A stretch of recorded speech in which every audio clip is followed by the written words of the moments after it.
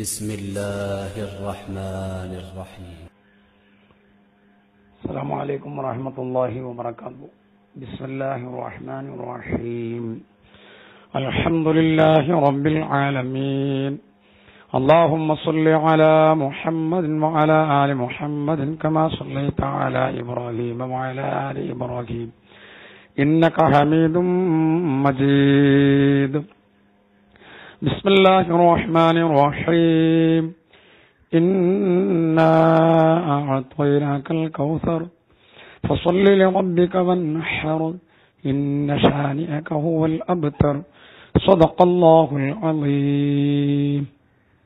ഏറ്റവും ആദരവുള്ള അബ്ദുൽ ഹഖ് സയ്യിദ് അവർകൾ, മറ്റു സയ്യിദുമാർ, ആദരവുള്ള ഉസ്താദുമാർ, വളരെയേറെ ബഹുമാനവും പ്രിയവുമുള്ള മുഹിബ്ബീങ്ങളായ ഈ സുന്ദരമായ ഒത്തൊരുമയിലുള്ള അംഗങ്ങൾ, അല്ലാഹു സുബ്ഹാനഹു വ തആല നമ്മെ എല്ലാവരെയും അവന്റെ ഏറ്റവും ഇഷ്ടപ്പെട്ട അടിമകളിൽ ഉൾപ്പെടുത്തി അനുഗ്രഹിക്കട്ടെ. അവൻ നമ്മൾക്ക് അനുഗ്രഹമായി തന്നിട്ടുള്ള നമ്മളുടെ സമയം, നമ്മളുടെ ജീവിതം അവന്റെ പൊരുത്തത്തിലായി ചെലവഴിക്കാൻ അല്ലാഹു നമ്മൾക്കൊക്കെ വഴിയേകട്ടെ. മശായിഖുമാരുടെ ഖദമിലായി നമ്മെ അല്ലാഹു നിലനിർത്തി അവരോടൊപ്പം ജന്നാത്തുൽ ഫിർദൗസിൽ അല്ലാഹു ഒന്നിപ്പിക്കട്ടെ. ആമീൻ ബിറഹ്മതിക യാ അർഹമർ റഹീമീൻ. അൽഹംദുലില്ലാ, നമ്മുടെ ഈ കൂട്ടായ്മയിൽ പരിശുദ്ധ മുഹറം മാസം ആരംഭിച്ചിട്ടുള്ള ഈ സന്ദർഭം വളരെ അത്യാവശ്യമായി സന്ദർഭോചിതമായ ഒരു ഇടപെടലാണ് ഇപ്പോൾ നടത്തുന്നത്. പുതുവർഷം വരുന്ന സന്ദർഭത്തിൽ പ്രത്യേകമായി നമ്മൾ ശ്രദ്ധിക്കാനുള്ള വിഷയം എന്താണ് എന്നതിനെ കുറിച്ചുള്ള ഒരു ചെറിയ പ്രോഗ്രാമാണല്ലോ നമ്മളിപ്പോൾ സംവിധാനിച്ചിട്ടുള്ളത്. ബഹുമാനപ്പെട്ട സയ്യിദ് അവർകൾ വളരെ ആധികാരികമായി നമ്മൾക്കത് ഉദ്ഘാടനം ചെയ്തു തന്നു. ഇൻഷാ അല്ലാഹ് ഇനി ഉസ്താദുമാരുടെ ക്ലാസ്സിന് ശേഷം ആവശ്യമായ ഒരു ഉപസംഹാരം ബഹുമാനപ്പെട്ട തങ്ങളവറുകളിൽ നിന്ന് നമ്മൾക്ക് പ്രതീക്ഷിക്കാം ഇൻഷാ അല്ലാഹ്. പിന്നെ ഈ വിഷയത്തിലെ ഏറ്റവും പ്രധാനപ്പെട്ട ഒരു ഭാഗം ഹിജറ വർഷവും അതുപോലെ ഹിജറ വർഷത്തിന്റെ തുടക്കവും ഒക്കെ ആയതുകൊണ്ട് ഹിജറ നൽകുന്ന പാഠവും സന്ദേശവും അതുമായി ബന്ധപ്പെട്ട വിഷയമാണ്. ഇൻഷാ അല്ലാഹ് ബഹുമാനപ്പെട്ട അയ്യൂബ് സഖാഫി ഉസ്താദ് അതുമായി ആധികാരികമായി സംസാരിക്കും. അതുപോലെ മുഹറം മാസമാണ് ഒന്നാമത്തെ മാസം എന്നതുകൊണ്ടും ആ മുഹറം മാസം വളരെ പവിത്രതയുള്ള മാസമാണ്. ആശൂറ, താസുഅ അടക്കമുള്ള മഹത്വമുള്ള ദിനങ്ങളുടെ സന്ദർഭമാണ് എന്നതുകൊണ്ട് വളരെ പ്രധാനപ്പെട്ട കാര്യങ്ങളാണ് അതുമായി സംസാരിക്കേണ്ടത്. ഇൻഷാ അല്ലാഹ് അത് നമ്മളുടെ ഉസ്താദ് പരതക്കാട് മൊഹീദ്ദീൻ കുട്ടി വാഖബി ഉസ്താദ് ഇൻഷാ അല്ലാഹ് ആ കാര്യവും സംസാരിക്കും. പിന്നെ സാധാരണ മുഹറവുമായി ബന്ധപ്പെട്ട് മാറ്റി നിർത്താൻ കഴിയാത്ത ചില സംഗതികൾ, ഉദാഹരണമായി മുഹറം 1 മുതൽ 10 അടക്കമുള്ള ദിവസങ്ങളൊക്കെ നഹ്സ് മോശമാണ് എന്ന് സാധാരണ ഒരു ധാരണ ഉണ്ട്. എങ്കിൽ അതിലുള്ള അടിസ്ഥാനം എന്താണ്, കഴമ്പ് എന്താണ്, മാറ്റി നിർത്തേണ്ടതാണോ അല്ലാത്തതാണോ? ഏതായാലും അതുമായി ബന്ധപ്പെട്ട് നഹ്സും സഅദും മോശവും പിന്നെ വിജയവും പൊതുവിൽ ഇൻഷാ അല്ലാഹ് മുഹറവുമായി ബന്ധപ്പെടുത്തിക്കൊണ്ട് വളരെ സന്ദർഭോചിതമായ ഒരു അറിവ് ബഹുമാനപ്പെട്ട ബഷീർ ഉസ്താദും നൽകും. അവരൊക്കെ ഇപ്പൊ തിരക്കിലാണ്. അതുകൊണ്ട് പിന്നെ ഇൻഷാ അല്ലാഹ് ഒരാമുഖം എന്ന നിലക്ക് പുതുവർഷം വരുന്നതുമായി ബന്ധപ്പെട്ടുകൊണ്ട് ചില വിഷയങ്ങൾ മാത്രം കുറഞ്ഞ ടൈമിൽ ഇൻഷാ അല്ലാഹ് ഓർമ്മപ്പെടുത്താനാണ് ഉദ്ദേശിക്കുന്നത്. അല്ലാഹു തൗഫീഖ് നൽകട്ടെ. ആമീൻ.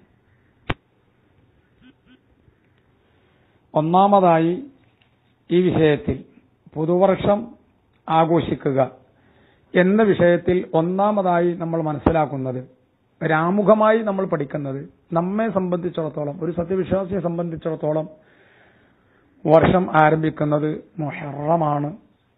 നമ്മൾ ശംസിയായ ജനുവരി, ഫെബ്രുവരി തുടങ്ങിയ ആ മാസത്തെ അവഗണിക്കുന്നു എന്നോ അല്ലെങ്കിൽ അതിനെ പരിഗണിക്കാതെ പോകുന്നു എന്നോ അല്ല. അത് ലോകാടിസ്ഥാനത്തിൽ നമ്മൾക്ക് ആ കലണ്ടറും മറ്റുമൊക്കെ ആവശ്യമാണ്. പക്ഷെ നമ്മൾക്ക് ഒഴിച്ചുകൂടാൻ പറ്റാത്ത ഒന്നാണ് ഹിജറ കലണ്ടർ. ഹിജറ കലണ്ടർ നമ്മൾക്ക് ഒഴിച്ചുകൂടാൻ പറ്റൂല. അതുകൊണ്ട് നമ്മെ സംബന്ധിച്ചിടത്തോളം പുതുവർഷം എന്ന ആ ഒരു പ്രത്യേക ചിന്ത മുഹറം വരുമ്പോൾ ഉണ്ടാവണം. പ്രത്യേകിച്ച് ഇന്ന് വളർന്നു വരുന്ന തലമുറക്കൊക്കെ ഹിജറ കലണ്ടറിലെ 12 മാസം അത് അറിയുകയോ അത് പറയുകയോ അല്ലെങ്കിൽ അതിൽ ആദ്യത്തേത് ഏതാണ് അവസാനത്തേത് ഏതാണ് ഇതൊന്നും അറിയൂല. അത് ഇന്നത്തെ ചുറ്റുപാട് അങ്ങനെ ആയതുകൊണ്ടാണ് നമ്മളിപ്പോൾ ഒരു കല്യാണം അതുപോലെ മറ്റു വിഷയങ്ങളൊക്കെ തീരുമാനിക്കുമ്പോൾ സാധാരണ ശംസിയായ മാസം അഥവാ ഇംഗ്ലീഷ് മാസം എന്ന് നമ്മൾ പറയുന്ന ജനുവരി ഫെബ്രുവരി അടിസ്ഥാനമാക്കിയിട്ടാണ് തയ്യാറാക്കാറുള്ളത്. അതില് ഒരു കാരണം അറബി മാസം അങ്ങനെ നേരത്തെ കണക്ക് കൂട്ടാൻ കഴിയൂല. 29 ആവാം 30 ആവാം. അതുകൊണ്ടൊരു മാസത്തിന്റെ അപ്പുറം തീരുമാനിക്കുന്ന വിഷയങ്ങൾ മുൻകൂട്ടി തീരുമാനിക്കുന്നതിന് സ്വാഭാവിക തടസ്സമുള്ളത് കൊണ്ട് മറ്റേത് ഫിക്സഡ് ആയതുകൊണ്ട് നമ്മൾ അതിലാണ് തീരുമാനിക്കൽ. പക്ഷെ എന്നാലും നമ്മൾക്ക് ഒരു എത്തിനോട്ടം ഒരു ശ്രദ്ധ ഈ മാസത്തിൽ ഉണ്ട്. സാധാരണ പിന്നെ എന്തെങ്കിലുമൊക്കെ വിഷയം തീരുമാനിക്കുമ്പോൾ അറബി പരിഗണിക്കുന്നുണ്ടെങ്കിലും അത്ര അതിന് പ്രാധാന്യം കൊടുക്കാറില്ല എന്നൊരു വസ്തുത ഖേദത്തോടെ നമ്മൾ ഓർക്കുകയാണ്. അപ്പൊ ഇതിന്റെ ആമുഖമായി നമ്മൾ മനസ്സിലാക്കേണ്ടത് ഹിജറ കലണ്ടർ പഠിക്കുക, മാസങ്ങളുടെ പിന്നെ ഘടന മനസ്സിലാക്കുക, ഇങ്ങനെ ഇതുമായി ഒരു ബന്ധം സ്ഥാപിക്കുക. കാരണം നമ്മെ സംബന്ധിച്ചിടത്തോളം നമ്മുടെ ഇബാദത്തുകൾ എത്രത്തോളം നമ്മളെ പ്രായപൂർത്തി, ഒരു മനുഷ്യന്റെ ഇസ്ലാമികമായ പ്രായപൂർത്തി, അതായത് ഇബാദത്തിന് ബാധ്യതപ്പെട്ടവർ ആവുക എന്ന ആ അവസ്ഥ വരുന്നത് ഹിജറ കലണ്ടർ അടിസ്ഥാനമാക്കിയിട്ടാണ്. ബർത്ത്ഡേ നമ്മൾ അങ്ങനെ എഴുതി വെക്കണം. ജനന തീയതി അറബി ഡേറ്റിൽ എഴുതി വെച്ചിട്ട് 15 വയസ്സ് തികയുന്ന അന്ന്, നേരത്തെ ഒരു പുരുഷന് 15ന്റെ തൊട്ട് മുൻപായിട്ട് സ്ഖലനം ഉണ്ടായില്ലെങ്കിൽ, അതുപോലെ ഒരു പെൺകുട്ടിക്ക് 15ന് മുൻപായി 9 വയസ്സിന് ശേഷം എപ്പോഴും അവൾക്ക് ആർത്തവം ആരംഭിക്കാം എങ്കിൽ അങ്ങനെ ആർത്തവം ഉണ്ടായില്ലെങ്കിൽ, അപ്പോൾ ഒരു പുരുഷനും സ്ത്രീക്കും സ്ഖലനമോ അതുപോലെ സ്ത്രീക്കുള്ള ആർത്തവമോ ഉണ്ടായില്ലെങ്കിൽ എങ്കിൽ പിന്നെ അവർ ഇബാദത്തിന് അർഹതപ്പെട്ടവരാകുന്നത് ഈ 15 വയസ്സ് തികയുമ്പോഴാണ്. ഈ തികയുന്നത് നമ്മളെ അറബി കലണ്ടർ പ്രകാരമാണ് ശ്രദ്ധിക്കേണ്ടത്.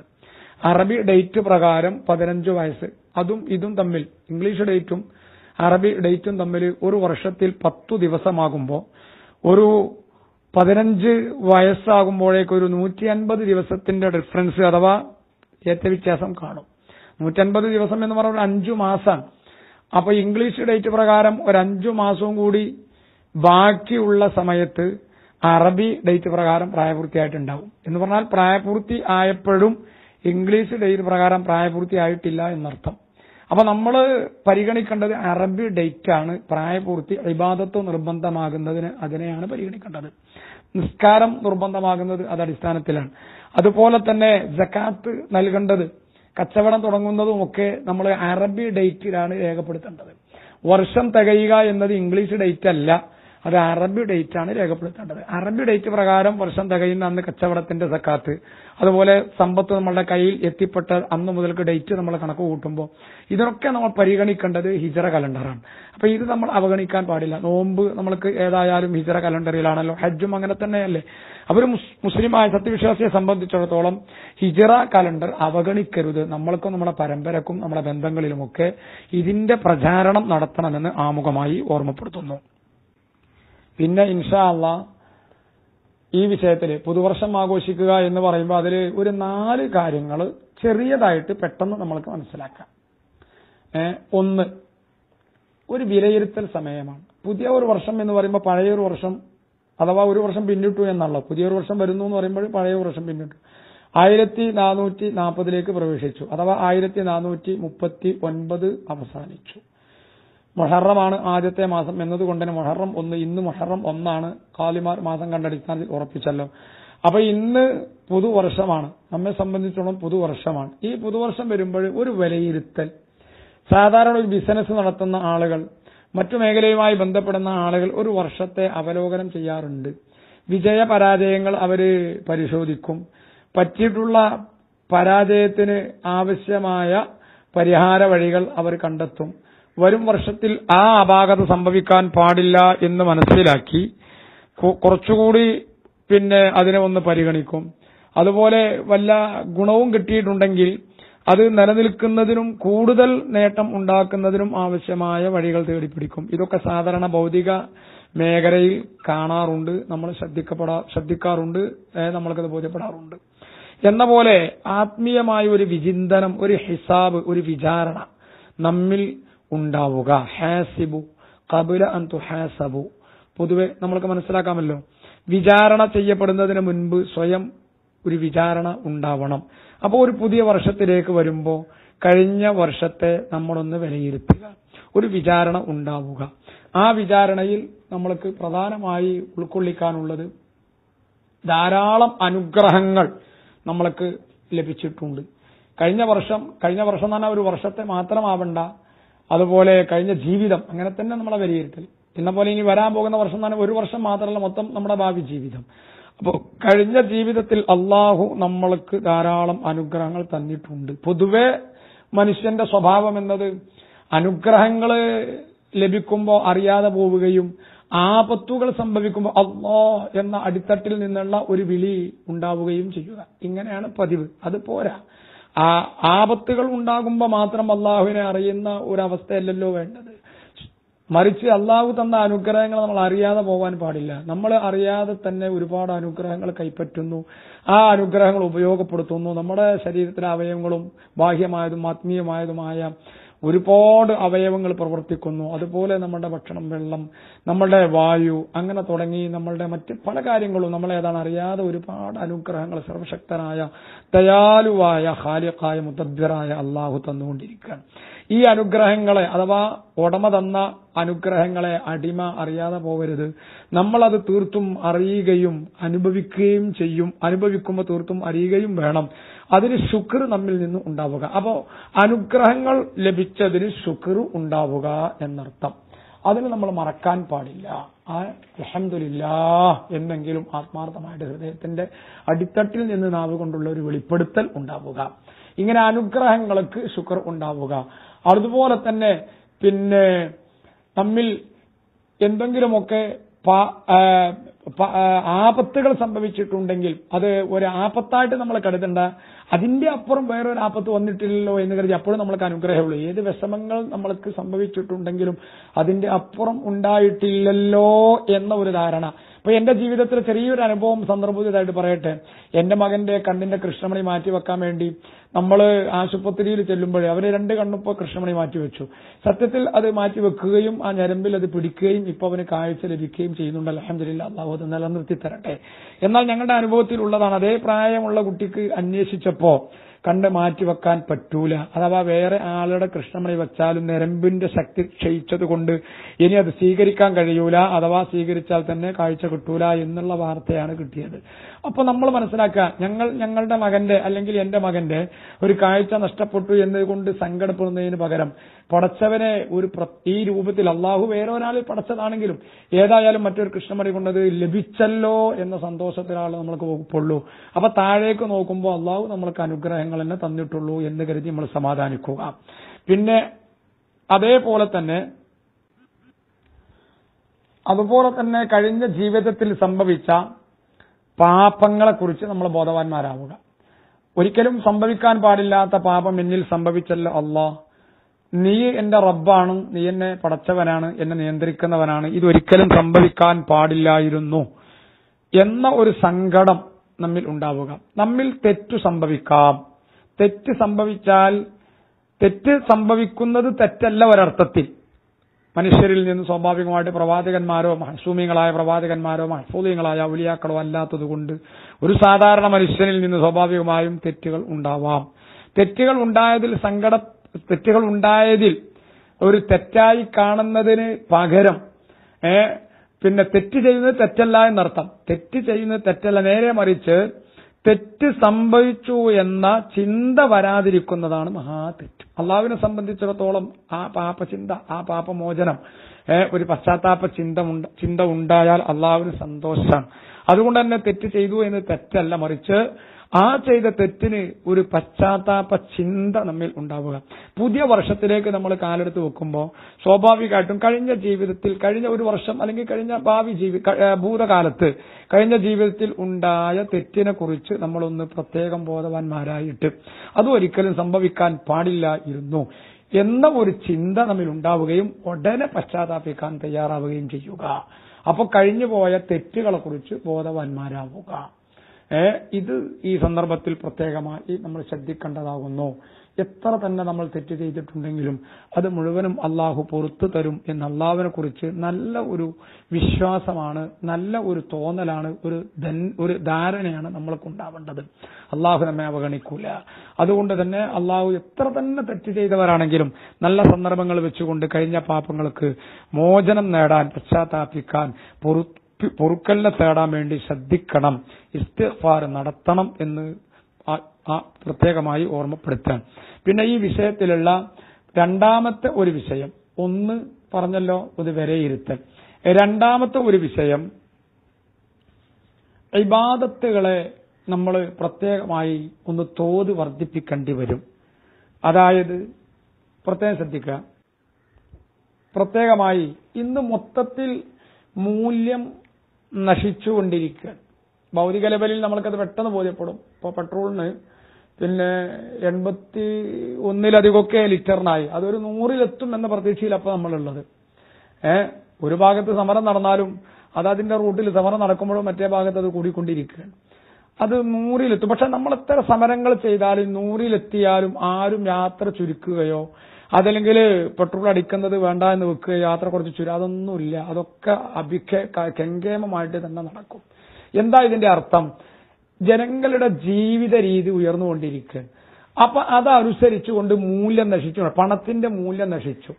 പണത്തിന്റെ 2000 രൂപ ആദ്യമായി ഇറങ്ങിയപ്പോഴേ നമ്മെ സംബന്ധിച്ചിടത്തോളം കാണുമ്പോൾ ഒരു ബേജാറും പേടിയൊക്കെ ഉണ്ടായിരുന്നു. 2000 എന്ന ഒരു പേടി. ഇപ്പൊ എല്ലാവരുടെ കയ്യിലും 2000 വന്നപ്പോൾ ഇപ്പോ നമ്മൾക്ക് 2000 അതൊരു പ്രശ്നമല്ല. പിന്നെ കുറച്ച് കിട്ടാത്തത് കൊണ്ട് 500 കൂടുതലായി പോയി എന്നുള്ളത് മാത്രമാണ്. ഏതായാലും 2000 രൂപ ഇപ്പൊ ഒരു വിഷയമല്ല. നമ്മളൊരു 500 രൂപ കൊടുത്ത സ്ഥാനത്തോ 1000 രൂപ കൊടുത്തതിന് സ്ഥാനത്തോ ഇപ്പൊ 2000 നമ്മൾ കൊടുക്കുന്നത്. പണത്തിന്റെ മൂല്യം നശിച്ചു. ഇപ്പോ സൗദിയിലും പിന്നെ ഏതാണ് റിയാലൊക്കെ കൂടിക്കൊണ്ടിരിക്കുക. റിയാലിന്റെ വില കൂടി എന്ന് പറഞ്ഞാൽ നമ്മളെ നോട്ടിന്റെ വില രൂപയുടെ വില നഷ്ടപ്പെട്ടപ്പോൾ സൗദിയിലൊക്കെ ജോലി ചെയ്യുന്ന സുഹൃത്തുക്കൾ എവിടുന്നെങ്കിലും എങ്ങനെയെങ്കിലും ഒക്കെ കുറച്ച് കാശ് സംഘടിപ്പിച്ചുകൊണ്ട് ഇന്ത്യയിലേക്ക് അയക്കാൻ വേണ്ടി, നാട്ടിലേക്ക് അയക്കാൻ വേണ്ടി ശ്രദ്ധിക്കുക. കാരണം ഇപ്പൊ 20 റുപ്യോളൊക്കെ ആയി, 20 റുപ്യൊക്കെ ആയിട്ടുണ്ട്. 20 രൂപയൊക്കെയാണ് ഒരു റിയാലിന്. എന്താ അതിന്റെ അർത്ഥം? നമ്മുടെ രൂപയുടെ മൂല്യം നശിച്ചുകൊണ്ടിരിക്കുന്നു. ഒന്നുകൂടി പറഞ്ഞാൽ, പഴയ കാലത്ത് 10 രൂപക്ക് കിട്ടിയത് ഇപ്പൊ നമ്മൾ ഒരു പക്ഷെ 100 രൂപ കൊടുക്കേണ്ടി വരും. അന്നത്തെ 10 രൂപയുടെ വില ഇപ്പൊ 100 രൂപക്കാണ്. 3000 രൂപക്ക് ഒരു പവൻ സ്വർണം ഞാൻ എന്റെ കൈകൊണ്ട് വാങ്ങിയിട്ടുണ്ട്. ഒരു പവൻ സ്വർണം, ഒരു കോയിന് 3000 രൂപക്ക് ഞാൻ വാങ്ങിയിട്ടുണ്ട്. ആ തൂക്കത്തിലുള്ള ഒരു കോയിന് ഒരു പവൻ ഇന്ന് വാങ്ങാൻ 22,000 ഒക്കെ നമ്മൾ കൊടുക്കണ്ടേ? അപ്പൊ അന്നത്തെ 3000-ഉം ഇന്നത്തെ 2000-ഉം ഒരേ രൂപമാണ് എന്നർത്ഥം. എന്താ അതിന്റെ അർത്ഥം? നമ്മൾ ഭൗതിക ലെവലിൽ പഴയ നമ്മളിപ്പോ കടയിൽ ചെന്നാലും ഒക്കെ മുൻപ് 100 രൂപയ്ക്ക് കിട്ടിയിരുന്ന സാധനങ്ങൾ ഇപ്പൊ 1000 രൂപ കൊടുത്താൽ കിട്ടൂലല്ലോ. അപ്പൊ ആ 100 രൂപയുടെ സ്ഥാനത്ത് 1000 രൂപ. നമ്മൾ പള്ളിയിലേക്ക് കൊടുത്ത വരിസംഖ്യകൾ ഇപ്പൊ വർദ്ധിപ്പിക്കേണ്ടി വന്നു, ശമ്പളങ്ങൾ വർദ്ധിപ്പിക്കേണ്ടി വന്നു, എല്ലാം വർദ്ധിപ്പിക്കേണ്ടി വരികയാണ്. അപ്പൊ ജീവിത രീതി ഭൗതിക ലെവലിൽ അങ്ങനെയാണ്. ഇത് വളരെ പ്രധാനമായി നമ്മൾ കാണേണ്ട ഒരു വിഷയമാണ്. ആത്മീയ മേഖലയിലും ഈ പിന്നെ ശുഷ്കിക്കല് എന്ന് പറഞ്ഞാൽ ആത്മീയ ലെവലിലും ഈ പിന്നെ മൂല്യം നശിക്കല്, ശോഷണം സംഭവിച്ചുകൊണ്ടിരിക്കുന്നുണ്ട്. നമ്മുടെ ഇബാദത്തുകളിൽ പഴയ കാലത്തുള്ള ഇബാദത്തുകളുടെ ആത്മാർത്ഥത ഇപ്പോ ഇല്ല. ഉള്ളവരെ ആക്ഷേപിക്കുന്നു, തെറ്റിദ്ധരിക്കുന്നു എന്ന് ആരും തെറ്റിദ്ധരിക്കണ്ട.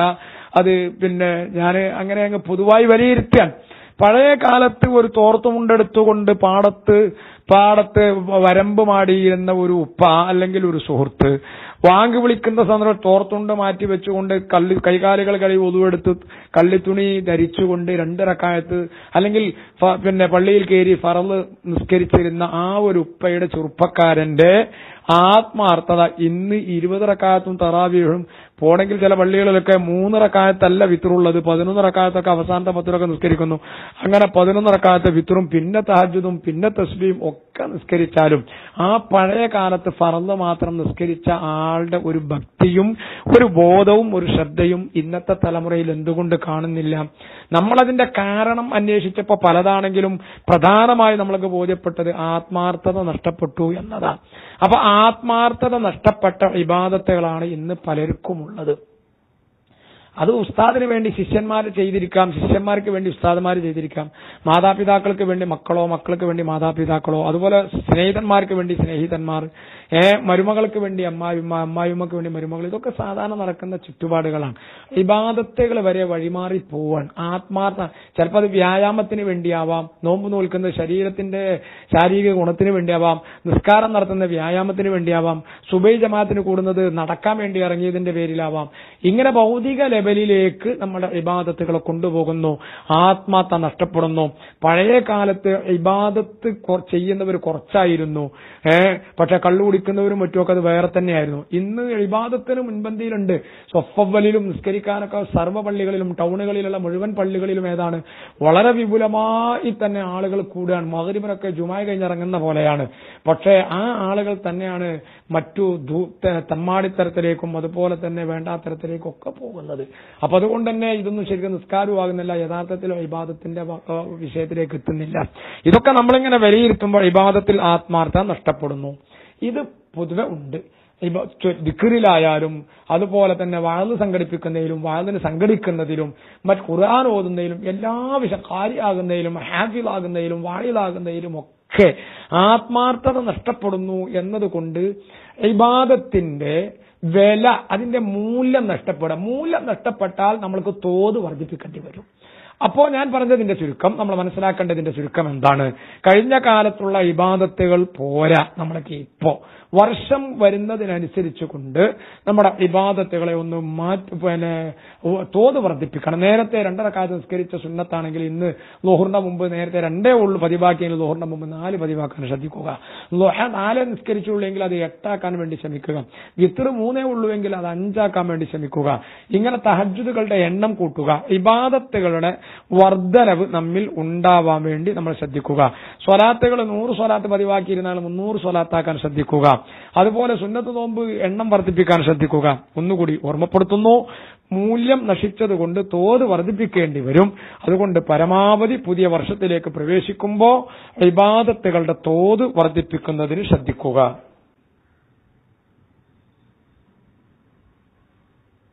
പിന്നെ മൂന്നാമത്തെ ഒരു കാര്യം, നമ്മൾക്ക് ഒരു വർഷം പിന്നിടുന്നതോടുകൂടെ പുതിയ ഒരു വർഷത്തിലേക്ക് പ്രവേശിച്ചതോടുകൂടെ ഒരായുസ് ചുരുങ്ങി എന്ന ആ ഒരു ബോധം നമ്മൾക്ക് ഉണ്ടാവുക.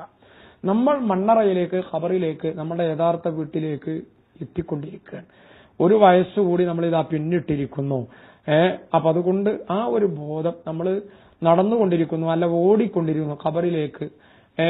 നാളിന്നു പോകട്ടെ നാളെയാവട്ടെ, നാൾക്കു നാളി നീളം വിട്ടാട്ടെ, ഇന്ന് വേണ്ട നാളെ മതി എന്ന അവസ്ഥയിൽ നിന്ന് മാറി പരമാവധി ഇന്നു തന്നെ അത് ചെയ്യാനും ശ്രമിക്കാനും നമ്മൾ ശ്രമിക്കുക.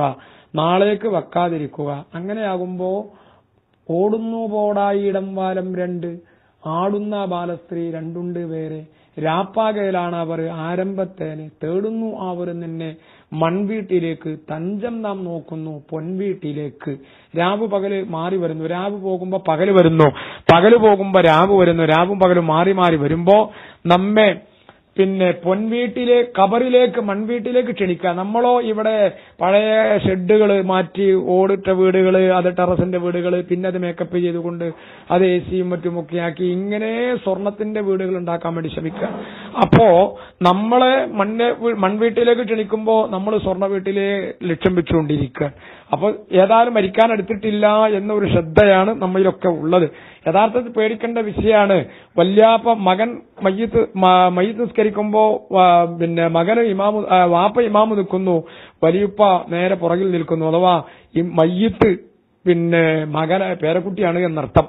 ആക്സിഡന്റിൽ അപകടത്തിലും മരണപ്പെട്ട പേരക്കുട്ടിയുടെ പേരിൽ വല്ലിപ്പയാണ് നിസ്കരിക്കുന്നത്. അപ്പോ പിന്നെ വല്ലിപ്പ മരിച്ച് പിന്നെ ഉപ്പ ഒരു വല്ലിപ്പയായി, അങ്ങനെ ഞാനൊരു ഉപ്പയും വല്ലിപ്പയൊക്കെയായി, പിന്നെയാണ് എന്റെ മരണം ഉണ്ടാവുക, ഒരു സ്വാഭാവിക മരണം അങ്ങനെയല്ലേ ഉണ്ടാവുക എന്ന് ധരിക്കാതെ എന്റെ ആയുസ് ചുരുങ്ങിക്കൊണ്ടിരിക്കുകയാണ്, ഞാൻ ഖബറിലേക്ക് അടുത്തുകൊണ്ടിരിക്കുകയാണ്, മരണത്തിലേക്ക് എത്തിക്കൊണ്ടിരിക്കുകയാണ് എന്ന ഒരു ബോധം നമ്മൾക്കൊക്കെ ഈ സന്ദർഭത്തിൽ ഉണ്ടാവുക, വർഷങ്ങൾ പിന്നിടുമ്പോ ഉണ്ടാവണമെന്ന് പ്രത്യേകമായി നമ്മൾ മനസ്സിലാക്കുക.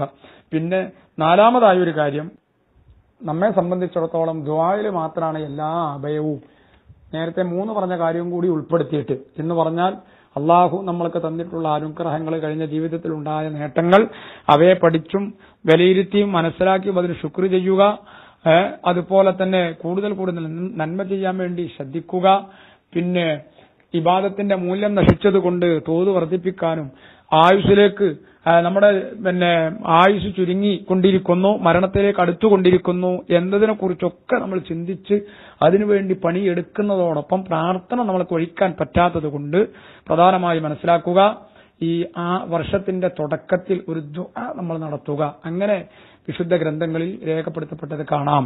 പ്രധാനമായി നമ്മൾ ദ്വാരിക്കേണ്ട ഒരു ദുആ ആണ് മുഹറം മാസം വരുമ്പോ വർഷത്തിന്റെ തുടക്കത്തിൽ അല്ലാഹുമ്മ ഇന്ന ആദിഹി സനത്തുൻ ജദീദ വഅൻത മലികുൻ ഖദീം നസ്അലുക ഖൈറഹാ വഖൈറ മാ ഫീഹാ വനഊദു ബിക മിൻ ശർരിഹാ വശർരി മാ ഫീഹാ വനസ്തഗ്ഫീക മുഅനതഹാ വശുഗ്ലഹാ യാ ദൽ ജലാലി വൽ ഇക്റാം. നല്ല ഒരു ദുആ. അല്ലാഹുമ്മ ഇന്ന ആദിഹി സനത്തുൻ ജദീദ, അല്ലാഹുവേ പുതിയ ഒരു വർഷത്തിലേക്ക് ഞാനിതാ ആരംഭിച്ചിരിക്കുന്നു, കാലെടുത്ത് വെച്ചിരിക്കുന്നു. 1440 ഞാൻ എത്തിയിട്ടുണ്ട്, 1439 ഇതാ പിന്നിട്ടു. ഇതര കലണ്ടർ 1440 ഞാൻ എത്തിയിട്ടുണ്ട്. അല്ലാ, വർഷങ്ങൾ മാറി വന്നാലും, ഇനി മാസങ്ങൾ മാറുമ്പോ വർഷങ്ങൾ മാറുന്നു, വർഷങ്ങൾ ഇങ്ങനെ മാറി വന്നാലും അല്ലാഹുവേ വഅൻത മലികുൻ ഖദീം, നീ രാജാതിരാജനാണ്, നീ രക്ഷിതാവാണ്, പ്രപഞ്ചം നിയന്ത്രിക്കുന്നവനാണ്, നിനക്ക് പുതുമയില്ല, നീ പഴയതാണ്, നീ ഖദീമാണ് അല്ലാ. അതുകൊണ്ട് ആര് മാറി എന്ത് മാറി വന്നാലും നീ പഴയവനാണ്.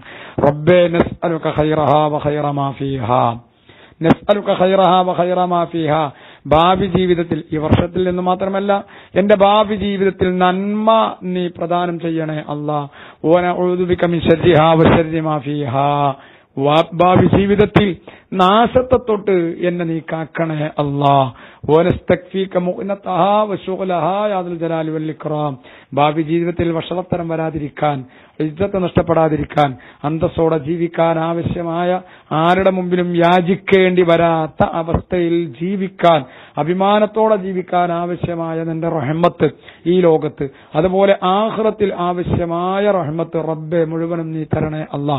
പ്രത്യേകിച്ച് ഈ ലോകത്ത് ജീവിക്കുമ്പോ ആരുടെ മുമ്പിലും വഷളാവാതെ ജീവിക്കാനുള്ള തൊഴില്, അത് ആ തൊഴിലിൽ ബറക്കത്ത്, ഇങ്ങനെ കുടുംബത്തിൽ ബറക്കത്ത്, ബന്ധപ്പെടുന്ന മേഖലകളിൽ ബറക്കത്ത്, എല്ലാം ഒരു ബറക്കത്ത് തരണേ അല്ലാ. ദുരന്തങ്ങളെ തൊട്ട്, അദാബുകളെ തൊട്ട്, പരീക്ഷണങ്ങളെ തൊട്ട് നീ കാക്കണേ അല്ലാ. അഥവാ മാറാവ്യാധി, മാരകമെന്ന് പറയപ്പെടുന്ന രോഗങ്ങളെ തൊട്ട്, അതുപോലെ സുനാമി, അതുപോലെ കൊടുങ്കാറ്റ് എന്ന പോലെ തന്നെ വെള്ളപ്പൊക്കം, അതല്ലെങ്കിൽ ഏതാണ് പിന്നെ വരൾച്ച, അല്ലെങ്കിൽ അതുപോലെയുള്ള ഭൂകമ്പം, ഇടിമിന്നൽ തുടങ്ങിയ അള്ളാഹുവിന്റെ പരീക്ഷണമായ, അള്ളാഹുവിന്റെ അദാബായ പ്രകൃതി ദുരന്തം എന്ന പേരിൽ അറിയപ്പെടുന്ന അത്തരം അദാബിനെ തൊട്ട്, അതുപോലെ ആക്സിഡന്റ് മരണങ്ങൾ, പെട്ടെന്നുള്ള മരണങ്ങൾ, ഇങ്ങനെയുള്ള ആഫത്തുകളെ തൊട്ടും ഒക്കെ റബ്ബെ എന്നെ, എന്റെ കുടുംബത്തെ, എന്റെ നാടിനെ, മുഅ്മിനീങ്ങളെ നീ കാക്കണേ അല്ലാ എന്ന ഒരാത്മാർത്ഥമായ ദുആ ആണ് ഇതിന്റെ അർത്ഥം.